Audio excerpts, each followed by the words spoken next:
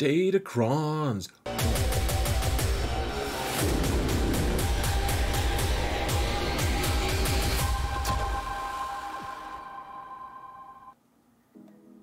Hello everyone, and welcome to another episode of Xerath Prevails.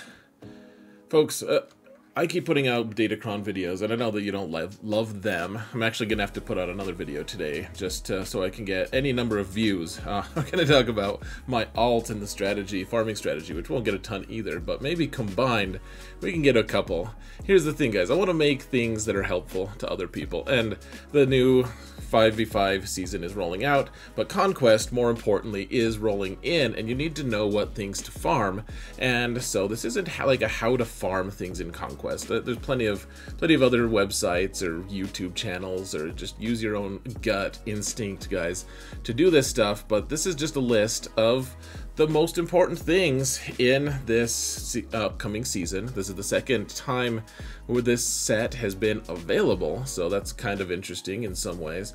And last time I made a minimum engagement infographic, you guys said that it was too busy. There was too much going on. This is the one that I made for you guys, by the way.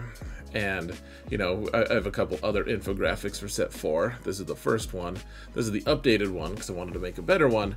But people didn't seem to think those were that helpful, I think. Some people did.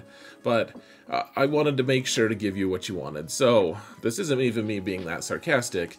Less info. Hopefully it helps you guys in engagement. You can find the infographic itself on my Discord server, of course, in the infographics channel toward the bottom. It's in the new players section, though these aren't necessarily for new players.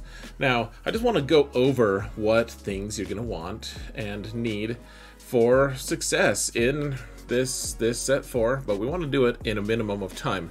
So, of course, we're going to spend some time asking you to help me like, subscribe, mount the algorithm, and the like. If we can make these video series pretty quick, then maybe it'll actually be worth the time to click the thumbs up button. Let's get over to the infographic itself here, folks. So, Dash, level 9, the two things that you really, really want, the things that are going to help your guild, the things that are going to help you, you really, really want to do this. If you don't have Dash, you could even farm him. Honestly, you have enough time to do it. He is great with any number of characters, including Han and Chewie, or if you wanted to also farm Vander Chewie, he is amazing with Vander Chewie. You can start taking out Galactic Legends in 3v3 and 5v5 pretty consistently. If you do this, you'll have to use your own intuition on what sets, or what level 3 and level 5 you want, or level 3 and level 6, I should say. But, you know, or you could look at my own stuff, or, frankly, I mean, just watch my streams, watch my other videos, you can figure it out.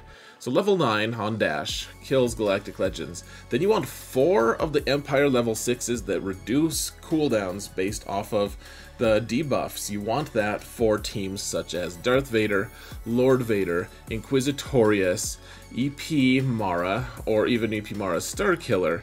Any combination of things, a lot of different trooper teams are going to want that. So those are the ones that you're going to want, guys. And then, like, those are like the must-haves. You really want to focus that, and frankly, you can do that as free to play. My alt does it, and I'm just going to say this one time. I'm not telling you to spend money, but if you want to spend money, it doesn't give you the data cache for it, but if you get the Conquest $10 pack, not the big expensive one, the $10 one, it's going to give you enough materials to get a full level 9, and then you have to get the data cache for it, but you get a full level 9 just for getting that $10 Conquest pass, along with all the other cool stuff. Best $10 you can spend on the game if you're so inclined. However, if you don't want to do that, if you do want to do that, it's your call. You can still get enough Datacrons for these must-haves.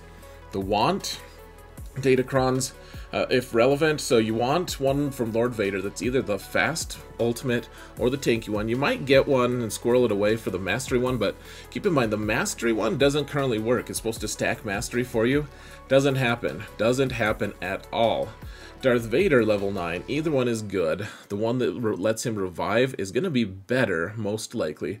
Remember, for both Lord Vader and Darth Vader, you want the level 6 cooldown decrease. And then finally, for troopers, especially especially now that the level set 2 is gone, your troopers are going to be a lot faster and more relevant, but they also gain 10% a turn meter at the very start of their match, of their fight, because they get, if you put the grit cron on them, because the grit is actually a buff and it's going to give them all 10% turn meter, which makes them even faster. It opens the door to some really interesting combos actually, guys. It also, if a fight gets messy, it also gives you more banners.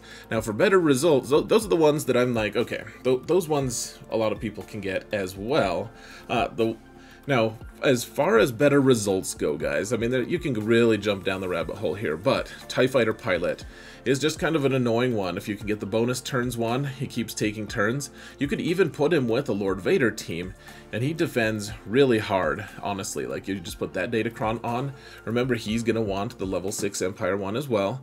And then, honestly, for 3v3 at least, Solo, if you have a Nest Solo, or she's not Solo, guys, she's not related, but if you have a Nest and she gets to combine her protection with her health, with grit, and then she has a crazy amount of health steal, so she's going to be way less killable if you give her this smuggler level 3 grit Datacron. Really nice stuff. I was able to solo something every week last week with my Nest on my main account in the top 50 against really good players, just because of that grit cron. Really probably underrated, honestly. And then you really want to focus on the level 3 accuracy buff. I'm not going to show you because I don't want to spend your precious time, but it's the one that gives you the ability to give someone evasion down, I think, or maybe you get accuracy up. Maybe you get both. It only gives you like plus 40 total accuracy, but it's on both different stats. But you have to miss first for it to work, but it's also a nice buff to give to like troopers who might miss sometimes. They get more turn meter. Now, I mean, that's the one you want on a lot of them. If you can get a ton of level 3 accuracy sets, that might actually really help mitigate some of the bastardness that some other people are going to perpetrate on you. Namely, like people putting 70 or more dodge on, or dodge or deflection on their, you know, some of their Datacrons. I'm going to be facing a lot of people like that. I already have, and that's why this is crazy. I've been saying it forever, but I'm going to be putting accuracy arrows. I already did on Fennec, and it saved me in my last match. Accuracy arrows are going to be important here because they give you 30 accuracy regardless of if it's deflection or dodge, and so this is for things that you need to be able to kill Galactic Legends with. Some people are going to be putting 100% dodge on something, and they'll know that one counter that you use is going to be worse, or is going to be more prevalent than others, so they'll be like, oh, well, he uses special damage, I'm going to put deflection, 100% deflection on here, and they won't be able to kill me. You need to be able to hit against that. So if you combine the accuracy arrows and then you also farm just the accuracy stats as well. That's number 8 combined. So you want the level 3 accuracy and you want just accuracy stats for your team, for your characters. That's what I'm going to be hitting a lot with my own, on my own roster for my main and my alt. And then arrows, I mean, I'm just going to be applying 2, I think. I'll be putting an accuracy arrow on Supreme Leader Kylo and one on what's her name? Fennec, just so I can have all my bases covered to counter the crazy Lord Vader comps that we're going to be seeing. Now, finally, we have this evasion. This is the one that annoys other people, guys. You can, if you want to farm this for better results, get all of the evasion stats, you know, the deflection and dodge, just to annoy your opponent, to make it so that they miss all the time. That's what I mean. That's very end game for these crons, but that's how I would approach things. All right, I mean, and at that point, you probably don't want this guide. You want a more robust guide, but you don't get it, folks. No guide further than this. So. Let me know what your thoughts are. What crons are you excited for?